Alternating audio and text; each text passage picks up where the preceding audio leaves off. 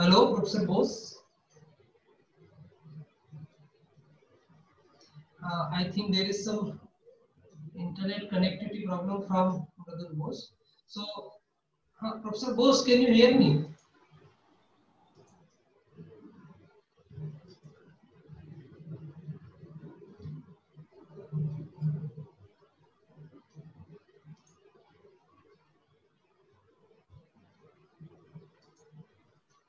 Please unmute, Professor Bose. Please unmute your audio. Yeah, I have already unmuted. Now please start. Okay. So first talk is given by should be given by Birendra Pandey. Birendra Pandey, are you here? Oh, I'm here. I'm looking at you. Okay, thank you very much. Good morning. Good morning. How are you? His title of talk is Exoplanet Migration in Magnetized Disks. So he's from Macquarie University, Sydney, Australia. And I welcome you to start your talk, please. Thank you. Thank you so much. In spite of having so many teething problems, we are on track now.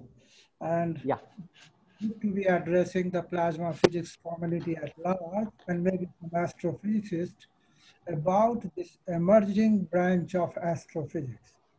Why I call this emerging branch, if you look before 1990s, there was nothing on this subject.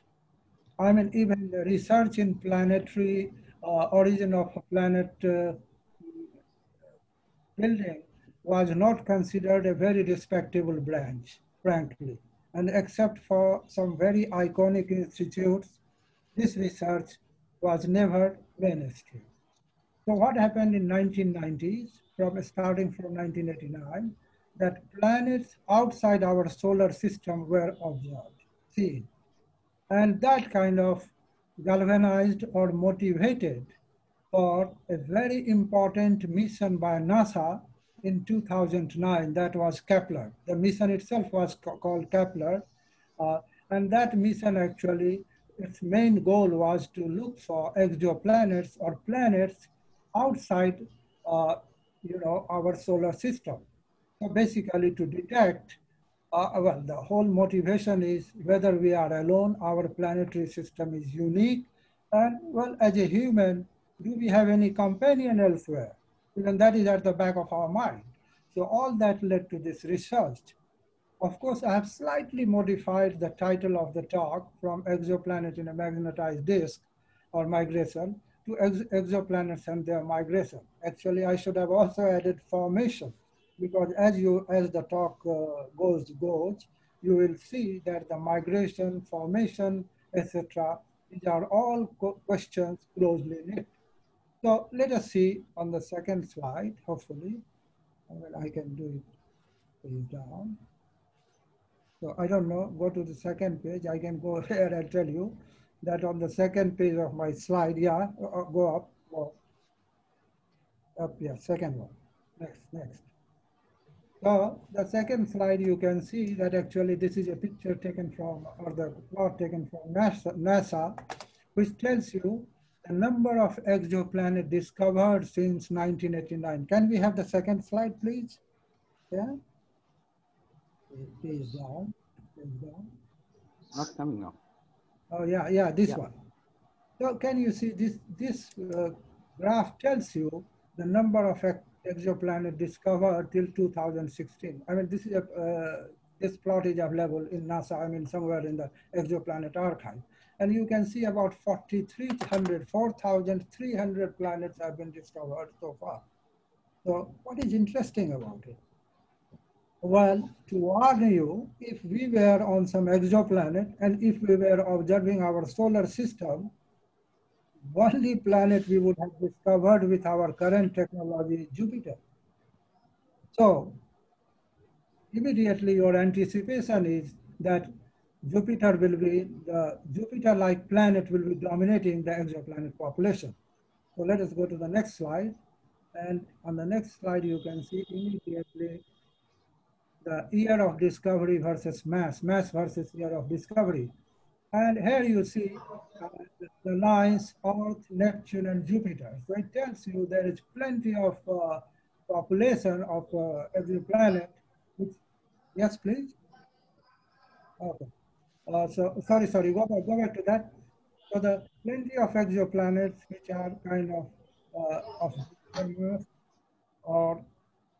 or larger than Jupiter. There are a couple of things. Can we go to the previous slide? Actually, I did not complete the previous slide. So yeah, no. Go to the previous slide. Backward. You are going forward. Yeah, this one. So you see, the first exoplanet was discovered about 1988, 89. And then you have on that line about the third planet above Jupiter. And this was the planet which caused this, sensation actually that, oh, there will be more planets. And then come Meyer and Quillen's 1995 planet, which actually got them a Nobel Prize, which is here. So you see all these planets which are coming here are pretty much large planets. The planet of our size, Earth size, is fewer than the planets which are of Neptune or Jupiter size. To give you a sense of perspective, Jupiter is about 300 times bigger than Earth. Neptune is about 10 times, 14 times, I think, bigger than Earth, mass-wise. So you see, massive planets are galore. I mean, they are in too many numbers. Earth planets are few in between. Let us go to the next slide, which tells us about something more important. What is that? You know, you can see here at the near x-axis, Venus, Earth written. So these are the planets' orbital distance. So if you imagine Earth is at 1, Venus is at about 0.7. These are astronomical units I'm talking about, which is about 10 to the power 13 or so centimeter. Or if you want to remember what is an astronomical unit, it is the distance traveled by light in 8 minutes. So light from sun to Earth comes in 8 minutes, okay? So that is your one astronomical unit. So Earth is here, and what is surprising and shockingly surprising that most of these massive planets are very, very close to their star. Now, how is that possible? If you look at our knowledge, I mean, we are challenged here because if you look at Jupiter in our solar system, I will come there also, that is somewhere about 5 AU. So on this plot, it will be between 1 and 10 somewhere. I mean, the picture shows you Jupiter here, Jupiter, Saturn. This is the typical, or Uranus, Neptune here on the top corner, right-hand side. So you see that these planets actually, the planets which are very close to their star, how did they got there? I mean, you can't have so much mass actually. This is the first reaction. You can't have so much mass very close to their star. Why is that? Well, that is because when the star forms, actually there will be the photo light, so much photo evaporation that the matter will be blown away by the heat, by the light. So expectation would be that if at all there is any planet which is at a tighter orbit than even Mercury is at 0.4, even tighter orbit than Mercury of the size of Jupiter, it must have got there by some other means. By what? And that is the point of this talk. The point is that they must have got there migrating few thousand or few hundred AU in a space, because there is no conducive environment so close to a star that these planets are going to survive. So what did they do? They got formed somewhere else, maybe at a distance where Jupiter is now, or maybe further out where Uranus and Neptune is, and they slowly migrated into the disk. Of course, they formed in the disk, migrated in the disk, and came close to the star. Okay, so let us go to the next slide, please. All right, so you see here mass ratio versus period. And again, you see V and E is for Venus and Earth. And then all these red dots are your solar system satellites, you know, and J is in the corner is for Jupiter. But then there is a whole lot of population where these hot Jupiters, they are going around their native star in less than a day, I mean, in less than 3-4 days, or even a day or two. Whereas they also have eccentric giants, which are kind of normal ones, which are further out, and they are kind of going around their own star in 1,000 days or more. So the point is, further you are fine because you will take longer to go around. Like Jupiter takes 12 years, we take 1 year, Mars take about close to 2 years. But when you go to Venus, Venus takes about what, 220 days or so? And Mercury takes about 80, 90 days, about 3 months to go around the sun. So, but in this case, you see the hot Jupiters are kind of, well, less than even 10 days. So this kind of reinforces our view that actually we are looking at something about which we had no clue, no idea, no understanding whatsoever till 1990s, till 2000, 2010. So that means we are starting a completely new branch of astrophysics. This reinforces the point. Okay, let us go to the next slide, please. So, and here is the number of planets. Well, you could say following thing, and this is always the thing, you know, astrophysics, given the uncertainty, you could say, well, it could be so that when the self-gravity caused the star formation, some of this matter was left behind, but there was enough matter that deuterium fusion, deuterium burning took place. And these are not planets, but these are kind of a star, a small star, brown dwarfs they qualify as, you know, they are called brown dwarfs. So there might be those star things, they are not planet. But unfortunately, I mean, as we will see later again in the slide, that between 13 Jupiter mass to 80 Jupiter mass, there is a desert. There is no brown dwarf. So that does not quite go well because you don't want to have new theories at every step. You know, that means your theory is totally discredited. If you have a theory which requires every now and then modification at every stage. So this plot tells you that, look, these giant planets, hot Jupiters, are actually a new kind of, planetary thing which has happened in the disk and migrated several hundred AU near to their star, you know, or possibly, you know, so far as we understand. Again, you have to put this last line, so far as we understand, because in astrophysics, given the certainty, you know, something which we are very sure may go wrong very quickly. So you have to, with a word of caution, you have to approach this. But one thing is certain, these are not brown dwarfs, but these are planets of 10 Jupiter, 5 Jupiter, 20 Jupiter sized actually things. You know, not 20, 15 Jupiter is the maximum, so 15 Jupiter. So go ahead with the properties of exoplanet. In the next slide, I show you that actually there is a direct correlation between metallicity of the star and the number of planets it has.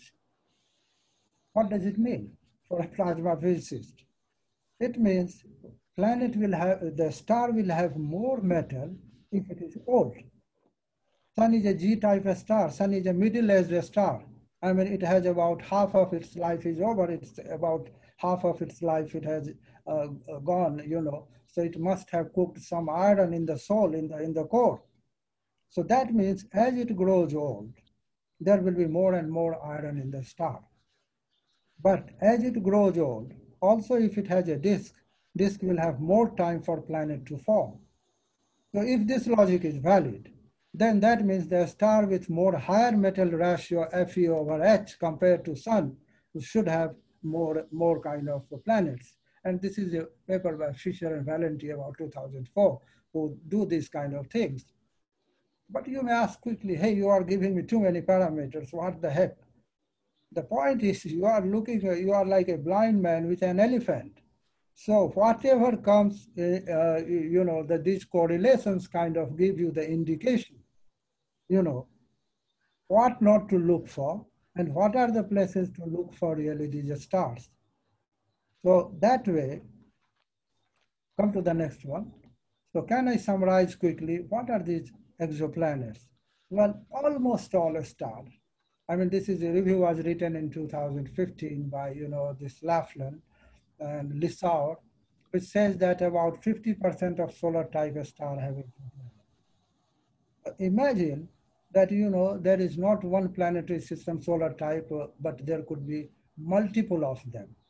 And then most exoplanets have eccentric orbit. What does it mean? If you look at our planetary system is basically consists of planets which have circular orbit. So eccentricity is close to zero except for Mercury. So most of the planets are in the solar plane, you know, in the plane they are rotating. Whereas in the case of exoplanet, their orbits are pretty much further away, very away from the circular orbit. And hot Jupiter are not that common actually. At a distance of 0.1 AU, there are only 1% of them, you know, there, but they are there. And giant planets, of course, there is a correlation between metallicity. With increasing metallicity, the giant planet number of giant planet increases. However, for the small planet, there is no such correlation. And of course, planets also form in binary systems. You know, binary systems are systems where pair of a star form together. I mean, go around each other. So those are called binary systems. So planets do form radially in binary systems. So these are roughly the properties of a binary system. Now, what are the categories in which, can we go to next slide, please? So observed exoplanets broadly fall into two groups. I mean, this is a paper by Lissau and Laughlin in 2015. So if you want to catch with the exoplanet story, you can always look at the AstroPH archive, and this paper is readily available. So they actually categorized these exoplanets in following categories: hot Jupiter. There could be temperature of the surface of a hot Jupiter could be about 3,000 or so K. You know, the sun's surface temperature is 5,000 K for a reference, you know, or sun like a star. And period is few days. Eccentric giants, so they have period of 100 to 10,000 or 1,000 days. Then there are planets which fall in the range of 1 to 50 solar mass and period of few months. And further, there could be branching between giant and subgiant, and they could be found on the orbit. Jupiter-like planet can be found on an orbit which is very, very tight, so it is very close to their host star. So this is broadly the state of the play now. This is broadly the picture you have got. So what are the questions then? We'll come back to that in the next slide. So this is our solar system. Of course, we immediately feel relieved and happy, and not without reason. When Newton saw it, he said, God must have created it, because it was so harmonized. What a beautiful part of it. Well, as I had already told you, number one, there are almost all the planets are on the circular orbit around the sun except Mercury. Mercury is slightly, you know, it has the highest eccentricity. Then number two, what you see here is the inner planets are rocks, solid. Outer planets are water and maybe some carbon monoxide solid in Neptune. And then you have Uranus. In between are what? These two most massive planets are gaseous. So these are the things we know, we understand, we think we know it. And then we see these gaseous planets are in between.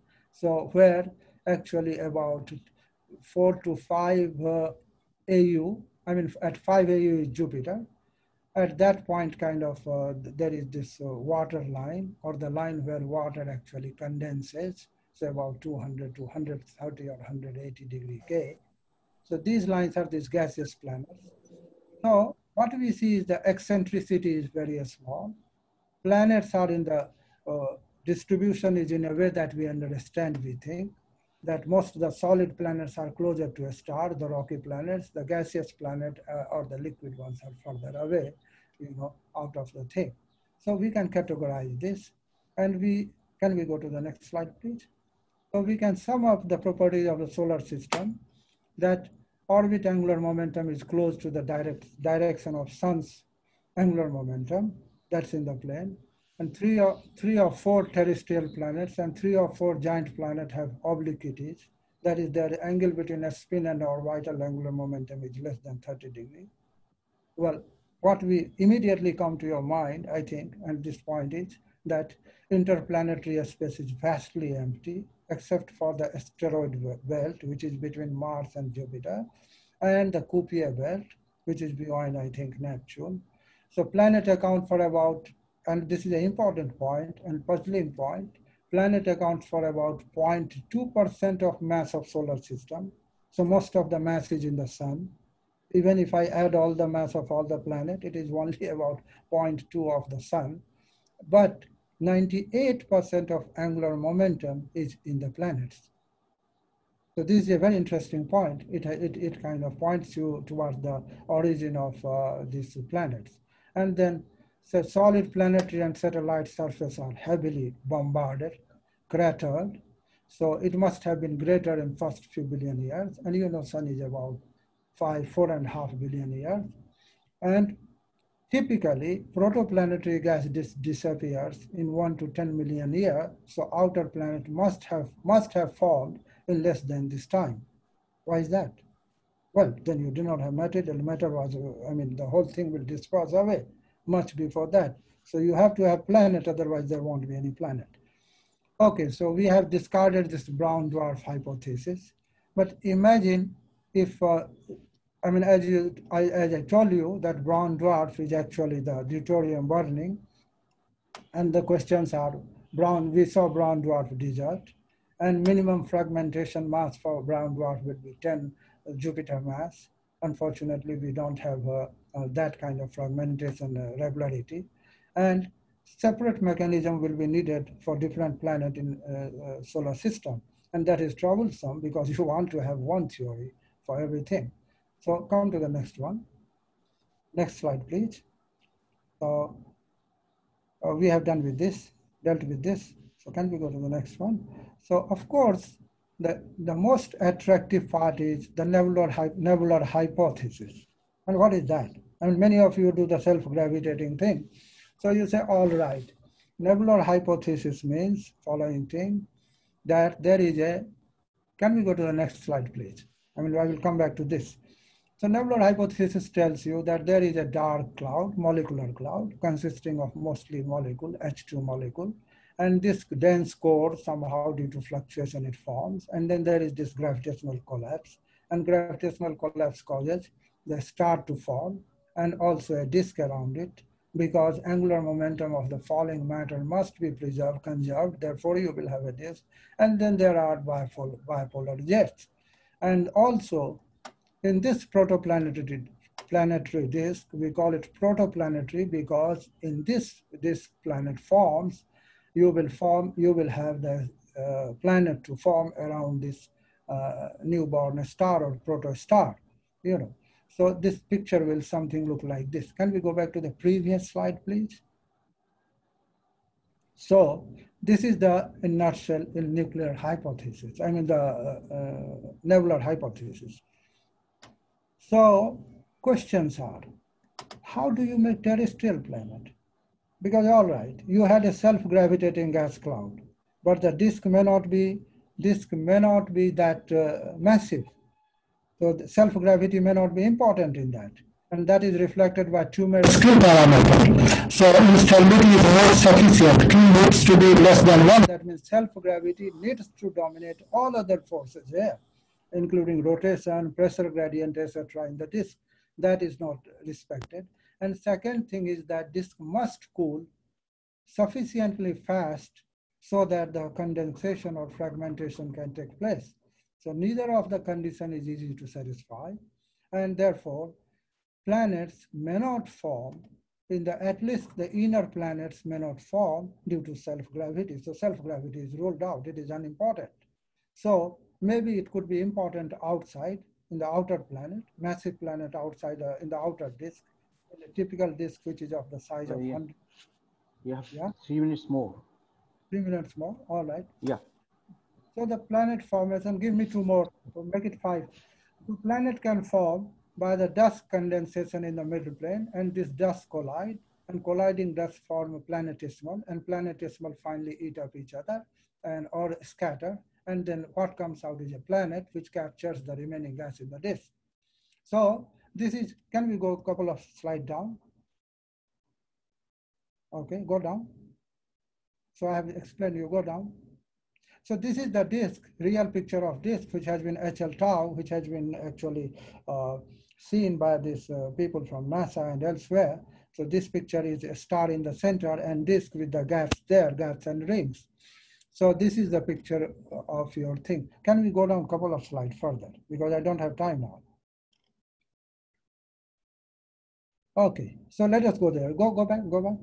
So I think I can explain you all the physics here. So what is happening is the planet must have migrated in the disk. How? By actually injecting its angular momentum at the resonance points to the disk, and disk acts back at the planet and cause it to migrate. So in this case, there is no wave excitation in between below the inner and outer Lindblad resonance. I mean, that is because the flow is subsonic here. So only way to do the planet to do the thing for the disk is that disk acts back. The torque in the disk due to angular momentum injection causes the disk to migrate. And so the outer torque is more than the inner torque, and therefore this differential causes the planet to go inward. So that is what you see in the next picture. Can we go to the next picture? So this is where it says you that actually here is a planet, it excites density waves, and these density waves actually causes the torque on the planet, and this planet in the process migrates inward. And that's why you see the most massive planets perhaps are closer to the, in a tighter orbit to their native star. The problem is, okay, can we go down? Further, two slides further. Further down. I will skip this. Go ahead. Go up. So go up a little bit. So yeah, so the problem with the planet migration is it is too efficient. That means it is so fast that it will take the planet and planet will fall in the star. So that means migration time is too short. And thus, that means we are missing some additional physics in the disk, and that additional physics could be entropy gradient or dust traps or magnetic field. So go back to the magnetic field. Go to the next slide, please. So here is a magnetic field. When the disk is kind of matter is accreting on a disk, it drags the interstellar magnetic field in the disk, and therefore you can't simply have the wave generated in a disk without the presence of the magnetic field. Thus, you require MHD equations to address this problem more correctly. So can we go to the next slide, please? So what happens is the resonance point where this angular momentum by the planet is injected in the disk actually moves further away from the planet, and therefore the planet's torque on the planet weakens. Can we go to the next slide, please?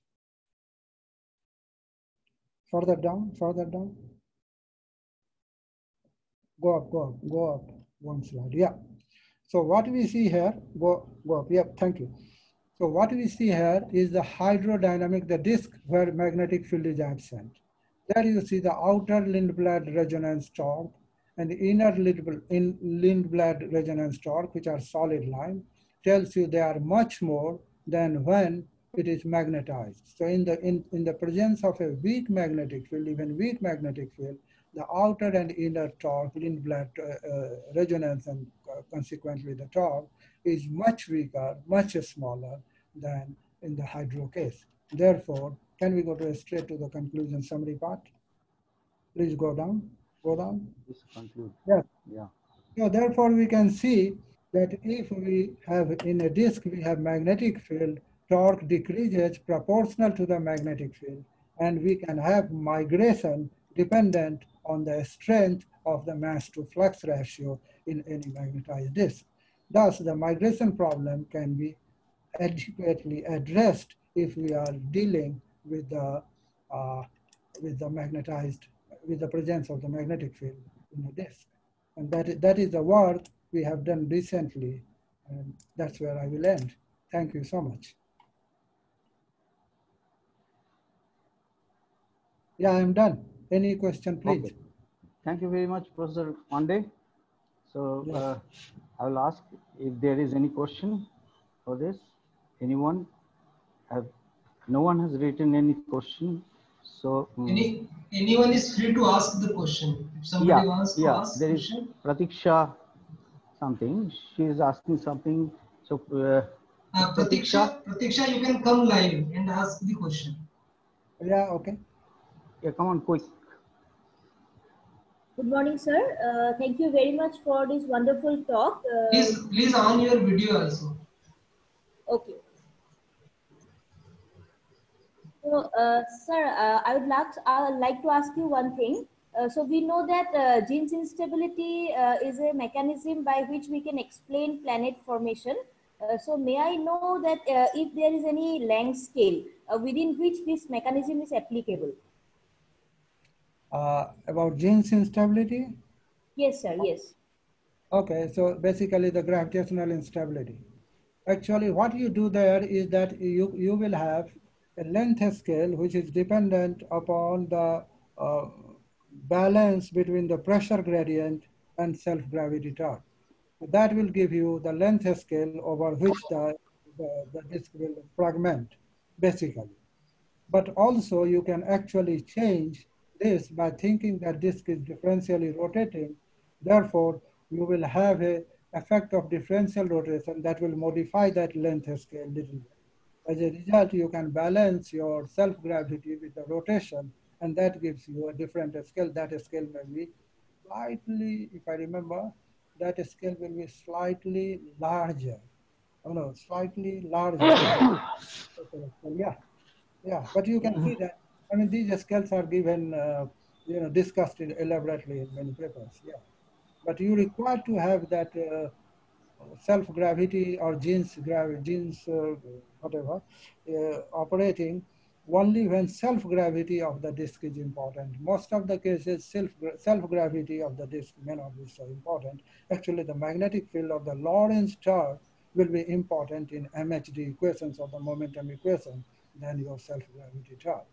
That is the point here. At least in this planet migration case, self-gravity may not be so important. Okay. Thank you, sir. Thank you, sir. Thank you very much, Professor Pandey, for your inspiring and elaborating this elaborate lecture, invited talk. Thank you. And now I will ask Dr. Pintu Bandyopadhyay. P. Bandyopadhyay, are you here? Can you hear me?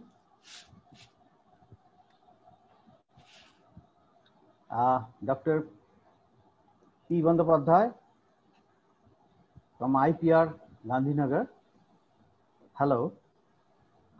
Professor Bose, Yes. he's there. He's joining. Is he here? Yeah. Your audio is not coming. Dr. Pintu.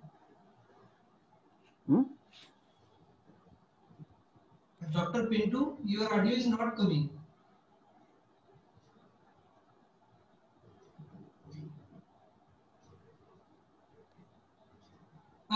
Dr. Pintu, if you have some problems, so we can ask to other speaker, next speaker. Yeah. And later Yeah, you that can will be present. nice. So please resolve your problem first. So, sir, you can call next speaker. Later we will. So shall we call Dr. Mishra for his talk? Yeah, you can call. Okay.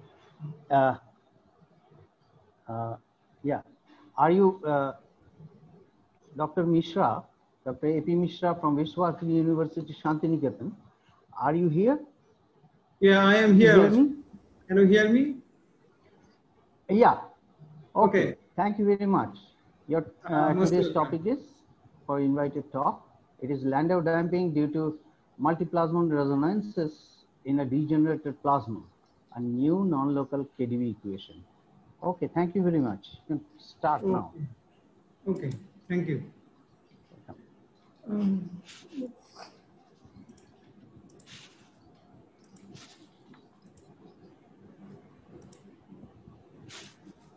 Yeah. Can you see my screen? There is a problem. Just a minute.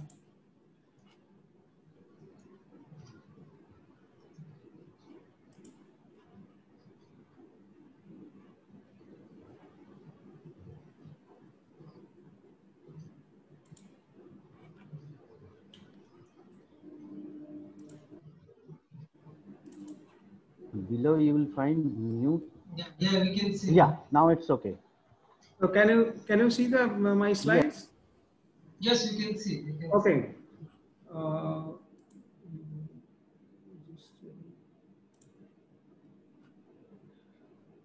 So first of all, I would like to thank the organizers and especially Ram Prasad Prajapati for taking such an initiative to organize a wonderful e-conference, and also for inviting me to this event to deliver some of my research works which I have done along with my collaborators in the context of Landau damping.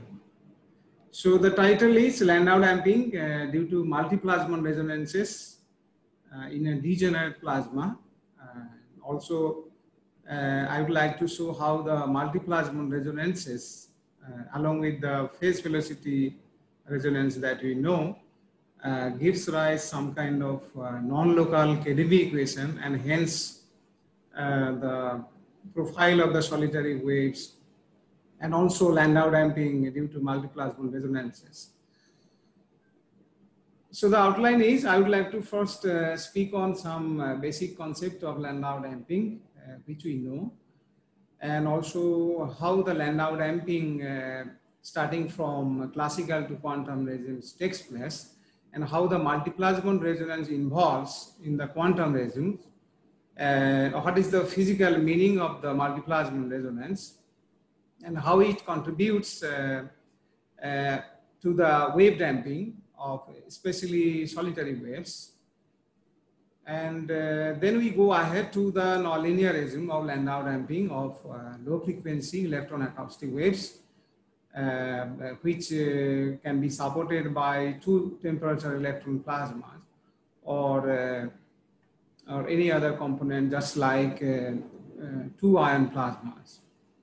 And then we conclude some of our results.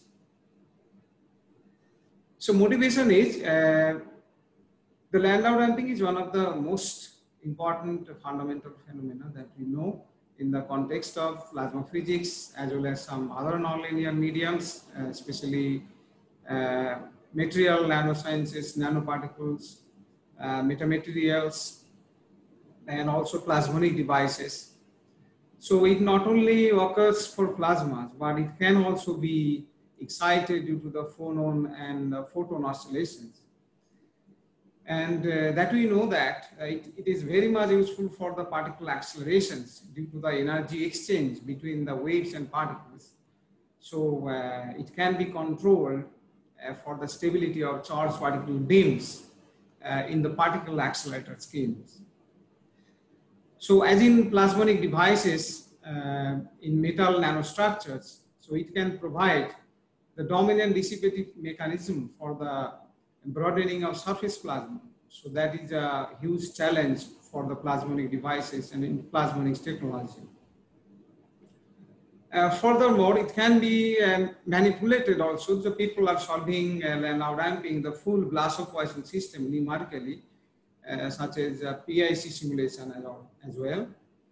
And one important thing is that when we investigate, when we go beyond from the classical, semi-classical to the quantum regimes, so one has the freedom to have a transition from classical to quantum and vice versa.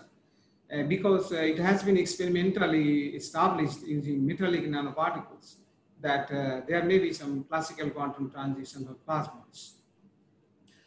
So those are the basically basis for the motivation of studying some kind of Landau damping, especially in the nonlinear regimes.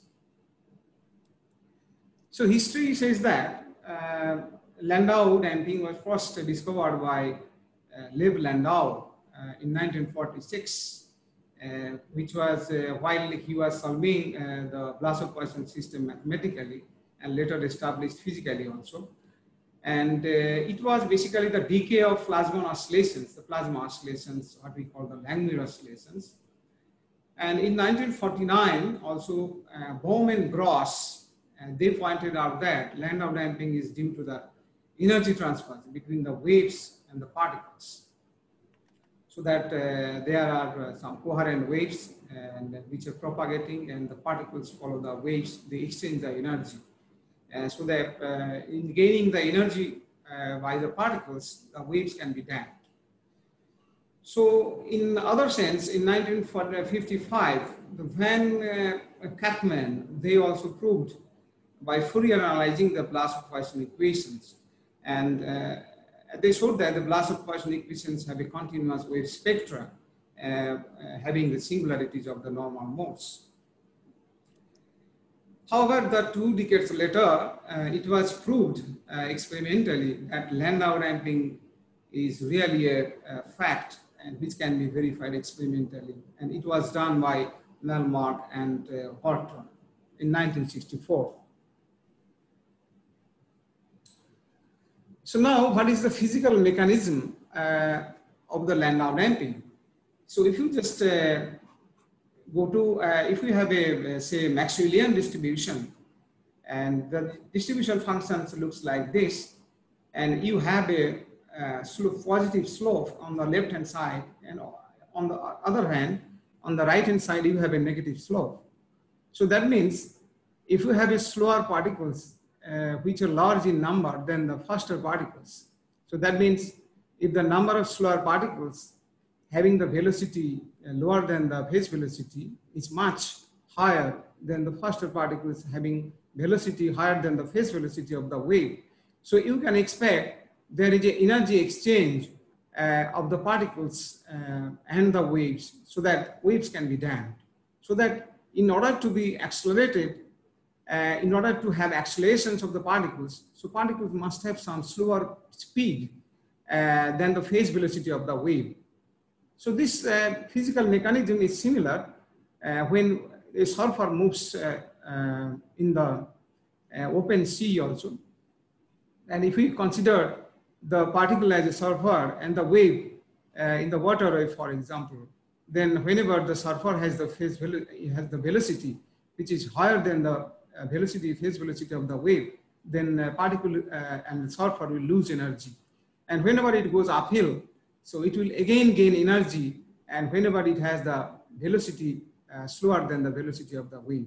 So this is basically the physical mechanism of the Landau damping. That is also known in the literature, and that we all know. So now what we know in the classical regimes, basically whenever we have the Blasov-Poisson system, so then one obtains by Fourier, by perturbing the physical quantities, the distribution and the electrostatic potential into its equilibrium and perturbation parts. So then one obtains the dispersion relations. So which we see that omega by k, that is the phase velocity, is the resonance velocity. So now going beyond the classical regimes. So because as a classical mathematical counterpart of the quantum mechanics, so Wigner equation is which allows the transition, the generalization from quantum to classical. So that means whenever we have a Wigner allocation like this, and if we expand in the weak quantum regime, so then we can recover some kind of semi-classical Blasov equations. So together with some dispersive term, so which basically contributes to the particle dispersion and in the weak quantum regime. So now if we solve these two equations similar to the Blasov-Poisson system, so then one obtains in the linearization this dispersion relation, where F0 is the particle distribution function. So now, as in the numerator, you see, though the dispersion relation gets modified due to the quantum corrections in the semi-classical limit, so still you have the phase velocity as the resonance velocity. So that means starting from the classical to semi-classical, the resonance speed has not been yet modified, though the dispersion relation has some counterpart due to the quantum corrections in the weak quantum regime. So now if we consider the strong quantum regimes, whenever the particles, whenever the wavelength, the scale size is comparable to the de Broglie wavelength, so then we have to deal with the Wigner-Moyle and Poisson system. So what is known is that this Wigner-Moyle only includes the particle dispersion, not the exchange correlation and the spin of the particles. So that means what happens? If we just linearize this system simply, and one obtains the dispersion relation. So you see the denominator which contributes the pole has significantly been modified. When one obtains the resonance velocity which is being shifted by the quantum velocity h bar k by 2m. And this is basically omega by k equal to h bar k by 2m is nothing but the dispersion relations. If one can solve the one particle Schrodinger equations, and if the field goes to 0, so then one obtains omega by k is basically h bar k by 2m. So that will be clear in the next few slides. So just to point out that if one goes beyond the classical to semi-classical to the quantum regimes, so the resonance of the particles and the resonance, not only the phase velocity, but it is shifted by the quantum velocity, that is h bar k by 2m. So now, naturally, what is the physical meaning of the plasmon resonance? If we just see in the linear theory, that one can see basically one plasmon resonance can be identified. But what is then the one plasmon resonance? As we see in the classical and quantum regimes, the resonance particles still have the velocity close to the phase velocity of the wave. So that is known to us. However, if one goes beyond the classical, semi-classical to the quantum regimes, that we obtain the plasmon resonance. That is, the resonance conditions fulfills these conditions, omega minus kV plus minus, etc. So that means together with the minus sign as well as the plus sign can contribute to the resonance with the wave. And what happens is that if a particle, simply if we just understand the physical meaning of plasmon resonance, if a particle absorbs or emits the wave quanta, so then before absorption is h bar k1, just similar to the photon, and it can gain the momentum. The momentum can be increased or decreased due to the plus sign and minus sign, and this is the after absorption or emission.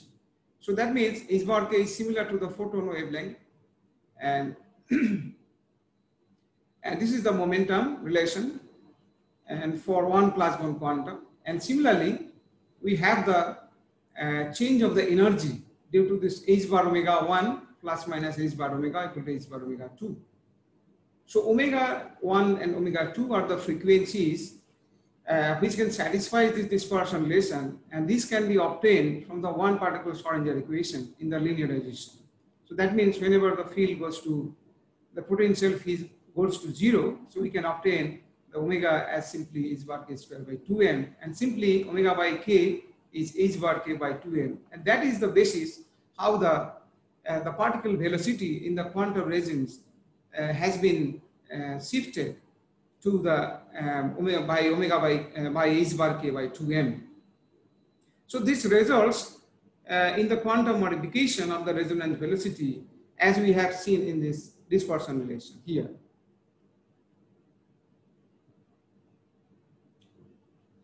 So naturally, whenever we go beyond the linear regimes, so one thing it requires the simultaneous absorption of the multiple wave quanta instead of single wave quanta at a time. So that means we have to generalize the resonance conditions. So that means whenever you insert n here also, then n equal to 1, 2, 3. So n equal to 1 corresponds to 1 plasmon resonance, 2 equal to 2 plasmon resonance, and 3 equal to 3 plasmon resonance. So naturally, the question is that whenever the 1 plasmon, 2 plasmon, and 3 plasmon resonance can appear, So in fact, what we have seen that in the linear theory, only one plasmon resonance can take place. So however, if we go beyond the linear theory, that means simply if we investigate, say, the for the propagation of wave envelopes through the nonlinear Schrodinger equations. So then one have to obtain the nonlinear Schrodinger equation in the cubic order of the nonlinearities. So that means you can expect up to the 3 plasmon resonance. Similarly, for the KdV equation, KdV descriptions, so one needs the second order perturbations. So that means one expects the 1 and 2 plasmon resonance. So thus, up to this, we conclude that the multiplasmon resonance velocity is nothing but omega by k plus minus n h bar k by 2m. So that is the phase velocity is shifted by this one. And in fact, the resonance velocity can have the plus sign and the minus sign. So of course, because lower plasmon velocity particle achieve for the resonance more quickly than the plus sign. So that means the resonance occurs due to the minus sign of the velocities.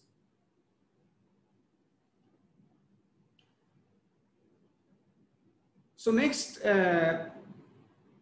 whenever we apply this multiplasmon resonances in the nonlinear theory of propagation of, say, for example, solitary waves. So then what are known in the literature that the 2 and 3 plasmon processes can take place in the modulation of a wave envelope. That means of high frequency Langmuir waves through the descriptions of nonlinear Schrodinger equations. However, for short wavelengths, that means for the Langmuir wave oscillations, the 1 plasmon resonance can be outside the Fermi sphere, because whenever we consider the equilibrium distribution of particles as due to the Fermi-Dirac distributions, so there are some velocities which are greater than the Fermi velocities, and also there are some particles, no particles will be less than the Fermi velocity, and no particles beyond the Fermi velocity. So that means for short wavelength waves, for Langmuir waves, for example, so only 2 and 3 plasmon processes can contribute to the wave damping mechanism, along with the group velocity of the wave envelopes. However, for long wavelength regimes, for example, if we consider the low frequency waves, for example, ion acoustic wave or electron acoustic wave, for example, so then the 1 plasmon resonance may be, 1 plasmon resonance velocity may not be the outside the Fermi sphere.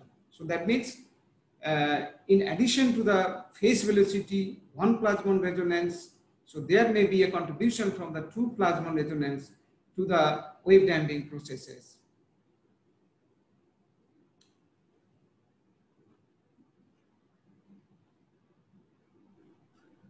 So our aim is here to consider the multiplasmon resonance to the nonlinear theory of electron acoustic waves, which is entirely unknown and still unknown in the literature.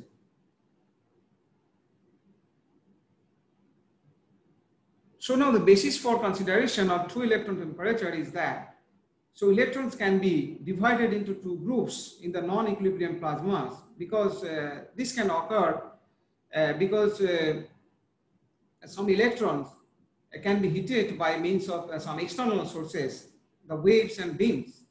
And also before the steady state equilibrium takes place, so the electrons will have enough time to remain in the 2 groups, that is 2 temperature electrons. So now the 2 temperature electrons can be found naturally as, for example, the various quasi-parallel force of regions in many experiments, because people are trying to observe in experiments, and also in space and astrophysical regions. For example, in the solar corona, the planetary atmosphere, the neutron star magnetospheres. So you can observe the 2 electron temperature plasma waves. So in most of the cases as the solitary waves. The important is that the 2 temperature plasmas, 2 electron temperature plasmas support the low frequency electron acoustic waves. So in the classical theory that is known. And also the importance is that the electron acoustic waves can play a vital role in the interpretation of broadband electrostatic noise, in most of the cases, those noise are due to the dynamics of the electrons and not the ions. And those noise are associated with the solitary pulses. So now, before going to investigate the nonlinear Landau damping due to multiplasmon resonances of electron-acoustic waves in 2 electrotemperature plasmas, so we have some kind of assumptions in the sense that we consider fully regional plasma. So no finite temperature plasma. So that equilibrium distribution is due to the Fermi-Dirac distribution function. The second one, the hot electron species are highly dense compared to the cold electron species. So naturally, hot electrons will provide the inertial force, the restoring force, while the cold electrons will provide the inertial force. And of course, dynamics of the ions, because of their heavy inertia, so ions can form only the neutralizing background. Professor Mishra, and the last one is 3 minutes more. Sorry? You have 3 minutes more. Oh, okay. And also for low frequency waves, so we can have the multiplasmon resonances. So only due to the hot electrons, because the phase velocity have some kind of restrictions. So now this is the, as we said, this is the Wigner-Poisson model and the distribution function due to the Fermi-Dirac. So there are particles, no particles, which is the velocity much higher than the Fermi velocity. So that means only hot electrons will contribute to the wave damping mechanism. So now if we just use the multiple scale perturbation technique, that means we perturb the distribution function as the electrostatic potential. So a lot of perturbations and stage coordinates has to be modified from the usual KdV equations. So this is the modification of the stage coordinates. And also we express the perturbed quantities due to the Fourier Laplace transform. So which propagate as waves having the phase velocity along the gyre direction. So in the first order approximation, we have the linear dispersion relations. And because the linear plasmon is known in the literature, this contour only does not contribute the poles. So what involves is that whenever we go beyond the linear perturbations to the second order perturbations, so you have a lot of singularities in the integrations. So that means this is the significance and signatures of the how the 2 and 3 plasmon resonances contribute to the wave dynamics. So after a few algebras, so we arrived at these KdV equations, so which are the non-local nonlinear term. So basically A, B, or gamma are complex due to the complex nature of the alpha. And this occurs basically the singularities and due to the resonances at not only the phase velocities, but due to the 1 and 2 plasmon resonances. So now one important thing is that how to consider the important plasma regimes so that if we just plot the phase velocity in the weak quantum and the strong quantum regimes, so that means some velocities along with the phase velocities have beyond the Fermi velocity and also the lower the Fermi velocity. So those particles which is the velocity is lower than the Fermi velocity, so are to be included in the important regimes. So similarly, we can have the regimes for the weak quantum case. So now how do you classify the strong quantum and the weak quantum regimes?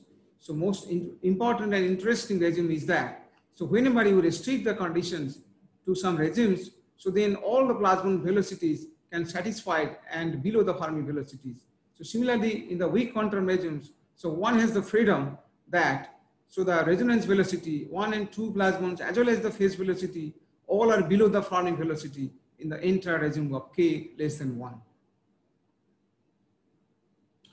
So the most important is that whether this non-local KdV equation satisfies the conservation's law. So in fact, it satisfies the particle conservations. So simply, if we look at the energy conservation, so that means you see that the rate of change of energy, wave energy, plus the positive definite integral equal to 0. So that means the rate of change of wave energy decreases due to the negative sign. So that means it is a sign, and this R is basically due to the plasmon resonance wave damping. So that means it is the signature to the fact that the no finite wave solution can exist. So that means wave energy decays as time progresses due to the Landau damping. So now if one look at the solution of the solitary wave of the non-local KdV equation, so in fact it is known that whenever there is no damping, so you have the Sig hyperbolic profile. So however, this has to be modified in the multiple scale technique. So then one obtains the KdV equation with amplitude which decays with time. And most important is that this decay rate is quite distinctive from the obtained by Watt and Sudar in 1969 for classical plasmas. So now let us now conclude. Yeah, okay, thank you. Yeah, so I'm coming to the conclusion. So what we have observed is that we have two different regimes. One is the strong quantum and as well as the weak quantum regimes, for which the plasmon resonance can be important along with the phase velocity resonance. So in contrast to the classical and semi-classical plasma, the phase velocity not only plays the damping mechanism, rather the two plasmon and one plasmon processes are dominant for the wave damping of nonlinear electroacoustic waves. Not only the multiplasmon resonances give rise some non-local term, and also the coefficients of the KdV equation become complex due to these multiplasmon resonances. And most important is that the damping rate is not the which was obtained by Watt and Sudar in 1969, but the damping rate is quite slower than the predicted in the classical system. So finally, some remarks is that the work is still underway. So some results and conclusions may be modified also. And the present approach may be generalized to some cases. For example, if we consider the particle distributions which have finite temperature degeneracy, that most difficult to handle with the mathematical formulations. And also some numerical simulation of the entire KdV, non-local KdV equations for the evolution of electroacoustic wave. So those are the references which we have considered for the study of electroacoustic wave, especially the nonlinear Landau damping due to multiplasmon resonances in two electron temperature plasmas.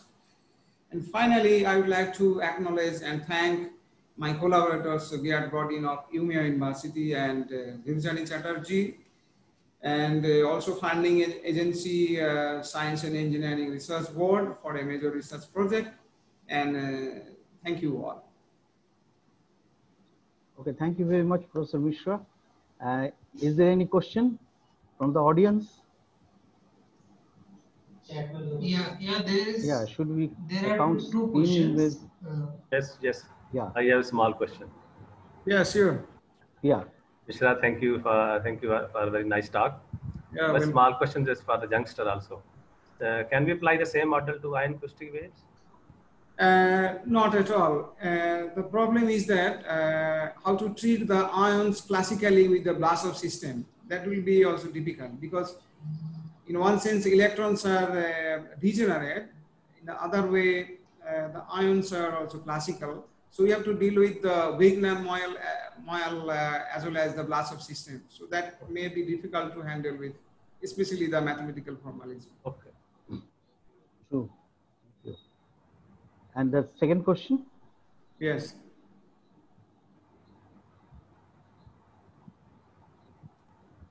Please spell out.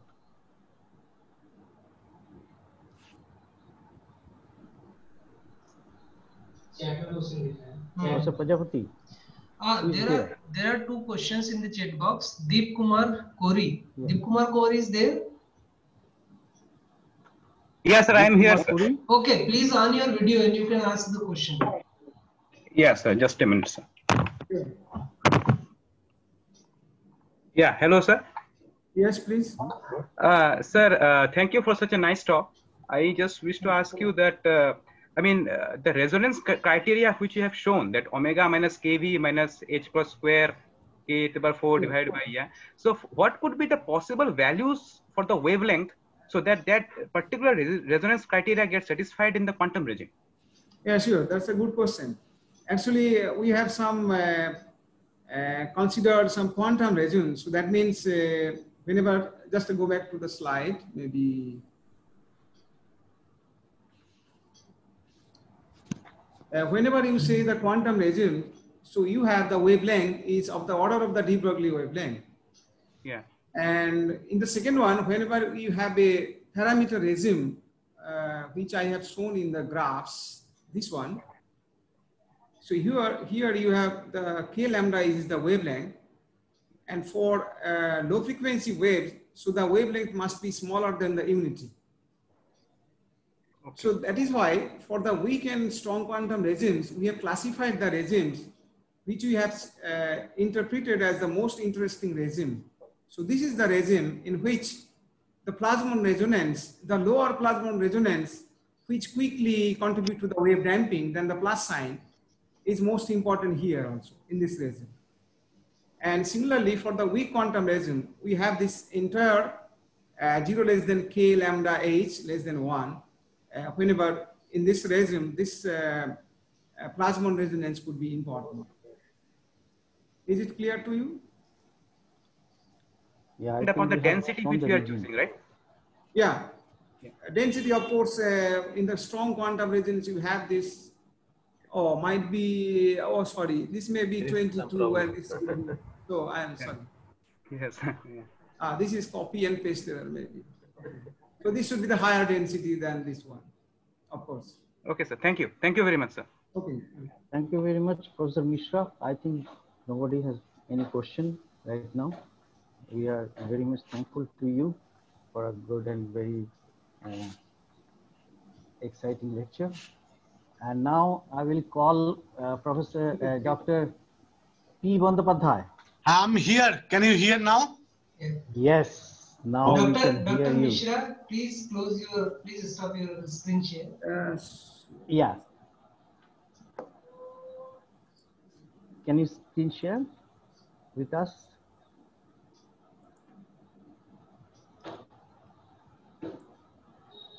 Yeah, it's okay now.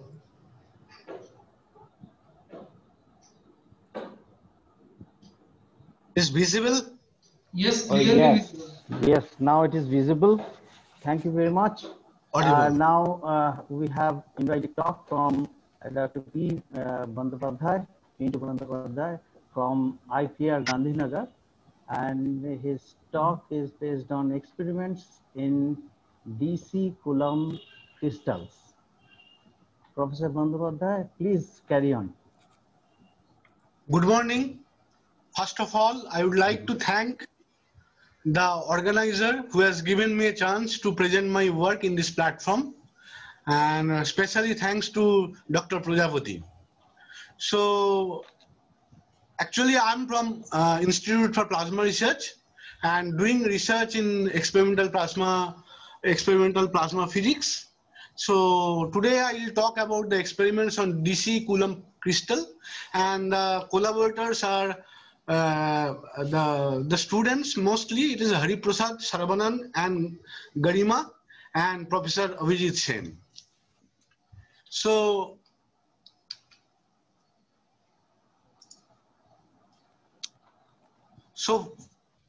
I'll start with very brief introduction of dusty plasma and why we need to study dusty plasmas. Then I will talk about the experimental challenges that are earlier found by the other researchers to form a DC Coulomb crystals. And then I will talk about the experimental setup and discharge and plasma parameters. And then I will talk about few experiments that we have already carried out, mostly in the formation of DC Coulomb crystal and its characterization, crystal cracking, cluster formation, phase transition, and finally I will conclude. So dusty plasma is nothing but a conventional two-component plasma. In addition, small particles of solid matter in the range of nanoparticle, nano size to micro size particle. And as this plasma, the mixture of plasma along with the small particles makes the system more complex, we call sometimes as a complex plasma. So when you put the particle in the plasma, mostly the dielectric particle in the plasma, they absorb electrons and ions, and as the mobility of electrons is higher than the ions, those dust particles gets negatively charged. And they found an appropriate electric field where they can levitate and show their dynamics like electrons and ions. So this system is very interesting system. Sometimes it behaves like a colloidal system where the dust component can be showing some interesting phenomena like phase transition, phase coexistence and all. Sometimes the liquid behavior also. Interestingly, these dust particles is very massive and highly charged, and hence the time scale is much faster than the colloids, but slower than the plasma time scale, for example, electron time scale and ion time scale. So dusty plasma can be used to study the different branches of physics, to study the basic, to understand the basic phenomena, including the fluid mechanics, classical mechanics, solid state physics, colloidal plasma, thermodynamics, and many more. Dusty plasma, as Professor Pandey discussed in the morning, can be used to understand different astrophysical and solar phenomena, including the dust tail in a comet, Saturn's ring, Moon's cloud. Along with the dust particle in tokamak plasmas plays a very negative role, because the presence of dust particle, it absorbs electrons and ions from the plasma and it degrades the quality of the plasma. And because inside the plasma there is some radiation loss because of the electrons, because of the presence of dust particles, and dust particle contaminate the plasma inside a tokamak.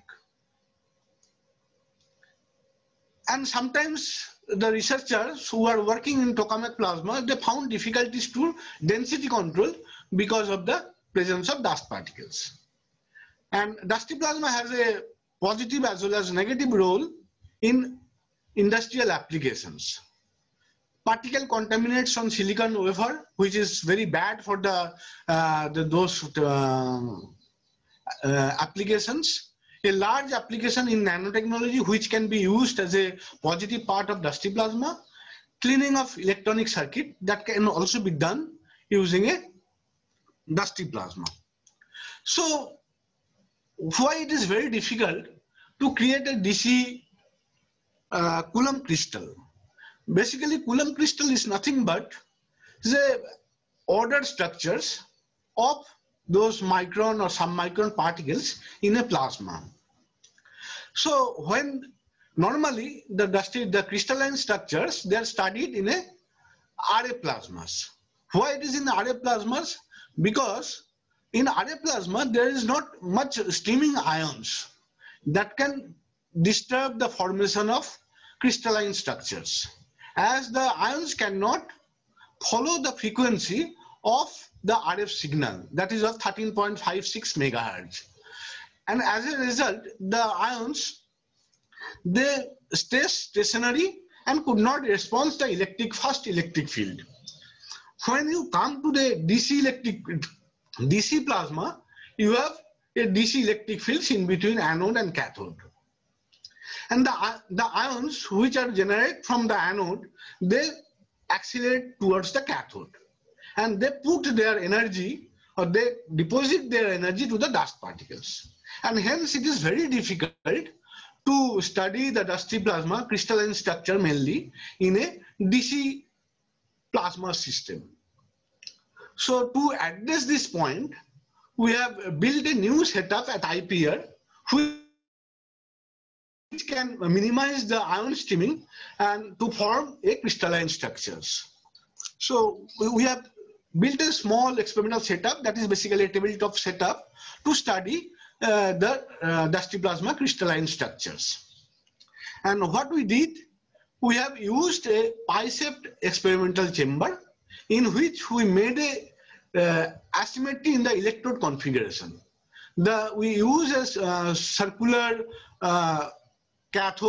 anode, and a long tail cathode. And the dust particles forms in the middle, mostly in the middle of the cathode, where we can avoid the direct ion streaming. So this is the experimental chamber. It has many radial and axial ports.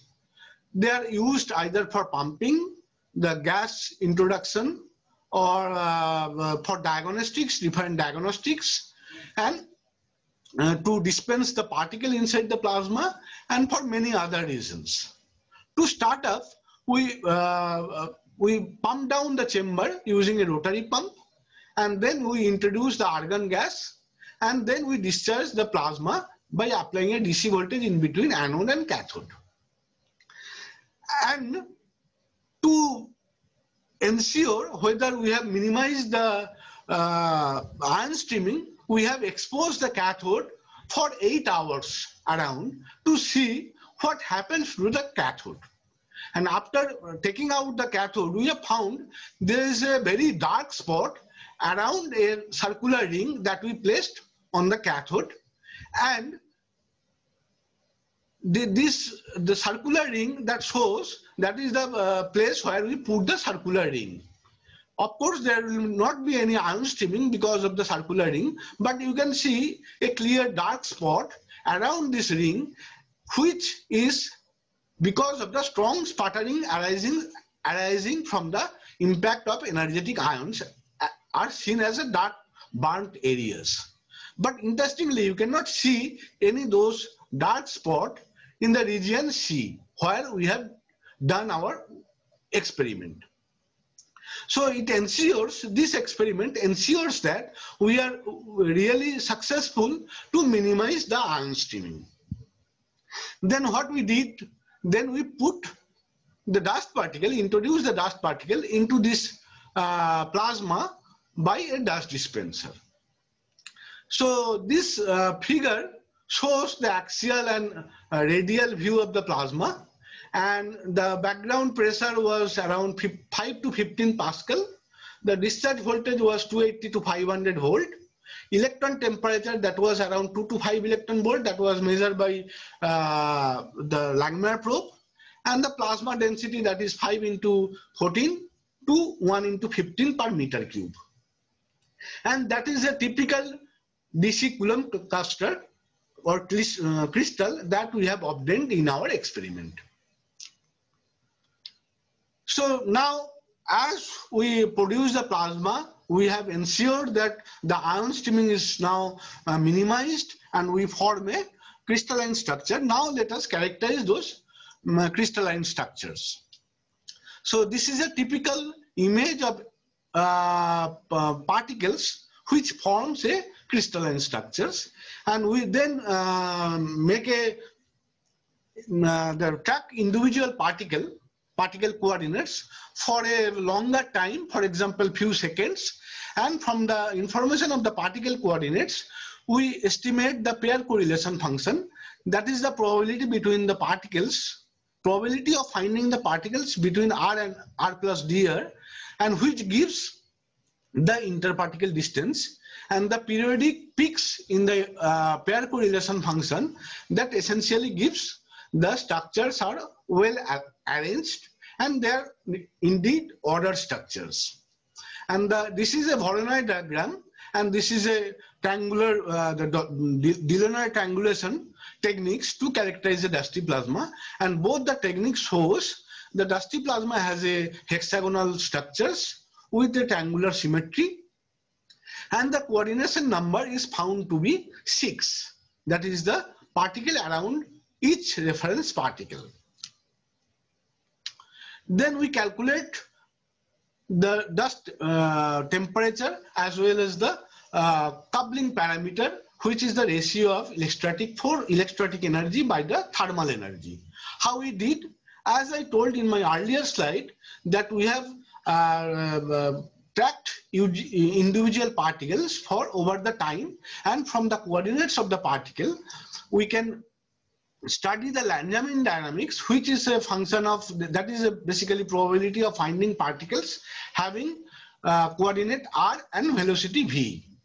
So it has two components. One gives directly the temperature and another component gives the coupling parameter. The displacement distribution function gives the coupling parameter, and the velocity distribution function that gives the temperature. So from the data what we have obtained from our experiment, we found the dust temperature varies from 0.1 eV to 1 eV for some experiment, and coupling parameter varies from 20 to 1000. So the dusty plasma, what we found in our experiment, that is not basically a very homogeneous dusty plasma. It has a variation, the radial variation of separation of between the particles, the temperature variation, and the Coulomb coupling parameter variation. In the center, the temperature is maximum, the interparticle distance is minimum, and as the Coulomb coupling parameter depends upon the separation between the particles and the temperature, so the Coulomb coupling parameter is found to be minimum in the center and maximum in the edges. Although we didn't calculate the gamma from the information of separation, the interparticle distance and the temperature, we have directly estimated the Coulomb coupling parameter from the Langevin dynamics. So how those parameters depend on the pressure, background pressure. So when you increase the pressure, so neutral normally acts as a energy absorber from the dust particles, and hence the temperature of the dust particle decreases because of frequent collisions with the neutrals, and the separation of the separation between the particle that increases. Why it is increases? Because when you increase the pressure, the ionization will be more, the density of plasma will be more. As a result, the Debye length will be less, and as a result, the sheet thickness around the confining ring will be small, and the particle will be spreaded out, and as a result, the interparticle distance will be increased.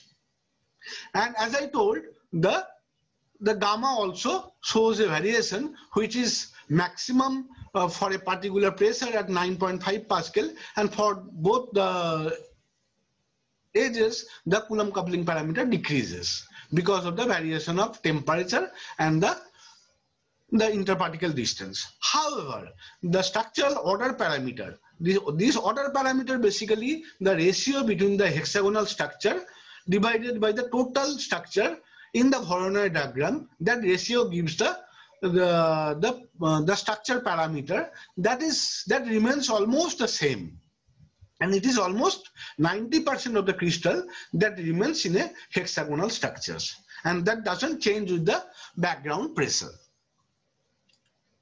Now let us see some results that we did. We performed an experiment on the crystal cracking. What we did in this experiment, we put one bigger particle in the Coulomb in this crystalline structure. This encircled particle, if you see, the size of the particle is little bit bigger, and hence it levitated beneath these crystalline structures. When you include this particle in the bottom layer, this particle start to interact with the whole crystalline structures.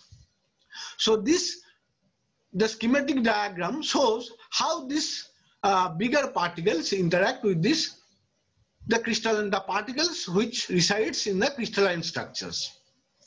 And this is the overlap of particle position And the blue dots, blue circle, blue dots, that is the initial position of the frames, and the red dots, that is the final position.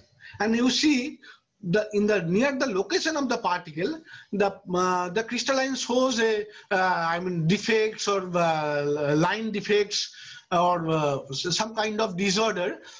Otherwise, the outer plane, outer layer of the crystalline structure, it remains as it is. Now we purposefully energize the bigger particle, the test particle, by a laser beam. We saw with the increase of the laser power, the particle shows and make the crystalline structure even more random. The disorder increases. Let us see how the particle, the test particle, disturbs the whole crystals. Again, we analyze our data just before energizing the particle and after the energizing the particle. We see there are some the line defects, very few line defects, and the small point defects when the particles, when the bigger particles, the test particle is not energized. But when we energized by the laser, we found this whole crystal is showing disorderness, and as a result, you will see many dislineations or dislocation in the crystalline structures. So then we again calculate the order parameter that I have already defined, that is the total number of hexagonal cells in the Voronoi diagram to the total number of cells, and it found that this number fluctuates around 80 when the crystal is not as such cracked by the test particles. But when the particle is energized with the laser, we found this fluctuation is even becoming random, and there are some instantaneous average of the order parameter other than a lower fluctuations, lower average value of the order parameter. So this essentially means that the test particle, which is energized by the energy of the laser, that really disturbed the whole crystalline structures, or that really cracked the whole crystalline order state. So now what we did, we did some experiment that we forcefully push a particle from outside the crystalline structure to the crystalline structures, and then we take out the particle from the crystalline structures, and we found how the defects, that line defects, that propagates. We see the line defects, they randomly move here and there. There is no direct any trend, but these particles, they really disturbs the whole crystalline structures with a lower order parameters. And in the next analysis, what we did, we analyzed how the temperature of the average temperature of the crystalline structure that changes with the time. So these first two points, they are the temperature of the particles, the dust particles inside the crystalline structure when they are not, the test particles are not introduced near the crystalline structures. When they introduce in the crystalline structure, we found the dust temperature increases, and when these particles, they come out from the crystalline structure, then the temperature reduces, and finally it comes to the original temperature when the test particles were not there in near the crystalline structures. And Bandyopadhyay, you have 3 minutes more. Sorry? 3 minutes more? Okay, let me fast it. Yeah. So then we measure the angle between two crystalline lines, two crystal lines that we found when the crystal, the test particle didn't enter into the crystal, and when it left the crystal. And we found this angle remains almost same. That essentially illustrate that the microscopically exhibits the response to any kind of external perturbation and hence exhibit strong viscoelastic nature of the system.